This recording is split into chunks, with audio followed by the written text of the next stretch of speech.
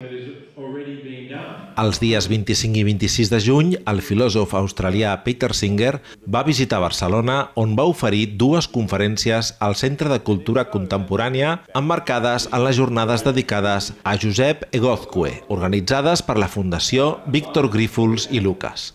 L'acte va ser conduït per la catedràtica de filosofia i ètica Victòria Camps, presidenta de la Fundació Grífols, i va comptar amb una notable assistència de públic. Després de la ponència, l'autor d'Alliberament animal, llibre de referència pel moviment de Drets Animals, va atendre diferents preguntes del públic. Peter Singer, que va ser un referent per a molta gent ja fa uns quants anys, en l'any 75 fins als anys 90, s'ha quedat de referent perquè el conjunt del moviment animalista a nivell mundial no ha avançat gaire, dissortadament, i ens hem perdut en debats de tipus molt secundaris. Avui el que hem constatat és que des d'un punt de vista teòric el moviment està estancat i ell representa un sector. És veritat que n'hi ha altres persones d'una gran talla intel·lectual que qüestionen els límits de Peter Singer, però també a un nivell d'un debat molt situat a nivell literari, a nivell d'universitat. Però el que hem de ser capaços de veure el conjunt del moviment animalista, que hem de ser capaços entre tots i totes d'anar molt més enllà.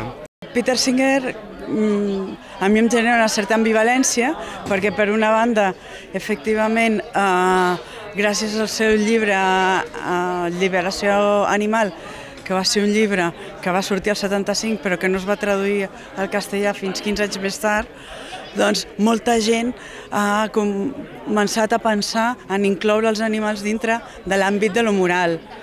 Moltes de les dades que ell dona en el seu llibre han servit perquè la gent tingui consciència. L'argument de hem de respectar els animals perquè tenen capacitat de patir és quelcom insuficient per aconseguir canvis realment radicals, perquè gairebé és obvi que els animals pateixen. Hem d'anar més enllà. O sigui, Peter Singer ha donat un impuls molt important per l'animalisme, però encara queda molt camí per recórrer. Molts filòsofs han encara de reflexionar i donar aquells arguments definitius que permetin un canvi radical, on els interessos dels animals tinguin un lloc molt més gran. Spain is the country of bullfighting, the most famous Spanish tradition, but also is the most controversial. A lot of philosophers, celebrities in Spain, say bullfighting is an essential part of our culture. So what do you think about this? Well, I think that all cultures can change and develop, and I think cultures should change and develop. And there are many cultural practices which now we are ashamed of. I mean, every culture, I think, had practices that now it would be ashamed of in terms of racist practices like slavery or practices about the treatment of women. And I don't think anybody would want to defend them in terms of saying, this was part of our culture. I mean, imagine if people in Alabama or Mississippi said that racism towards African Americans is part of our culture. Nobody would accept that for a moment. So if bullfighting is a cruel practice, as I think it clearly is, then if it is a part of Spanish culture, it's a part that Spanish culture would be better off without. Animal rights movement took off in Spain later than other West countries, but now it's getting on and is getting stronger. 2 years ago, after a shocking investigation about 4 farms in northwest Spain, some animal rights activists were arrested like terrorists after a very big security police operation. What do you think about this repression to this movement in Spain? Well, this is obviously an attempt to intimidate a growing movement, to frighten it into not being active.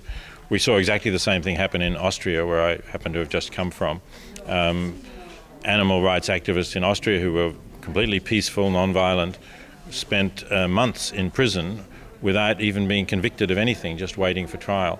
So I think the public needs to be made aware that the government is abusing these criminal processes in cases where they are not dealing with criminals at all, they're dealing with legitimate political activity.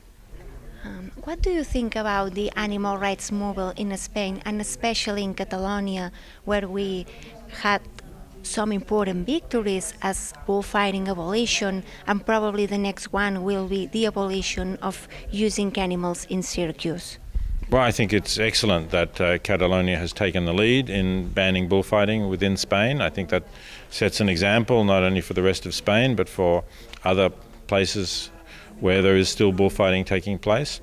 And of course the getting rid of the use of animals in circuses is also an important victory.